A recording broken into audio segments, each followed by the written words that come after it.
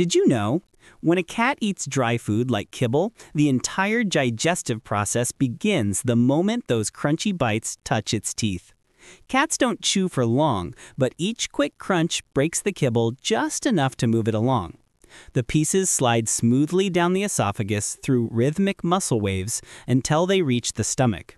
Inside, powerful acids and enzymes get to work, softening the dry kibble and pulling in extra water from the body to fully dissolve it. Once the mixture becomes a thick paste, it enters the small intestine, where the real absorption happens. Here, proteins help build strong muscles, healthy skin, and a stable body. Fats provide concentrated energy and give the fur its natural shine.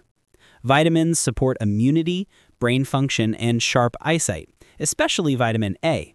And taurine, an essential nutrient, keeps the heart beating strong and the eyes functioning properly. Whatever remains, mostly fiber, moves into the large intestine, feeding beneficial bacteria, improving digestion, and keeping everything running smoothly.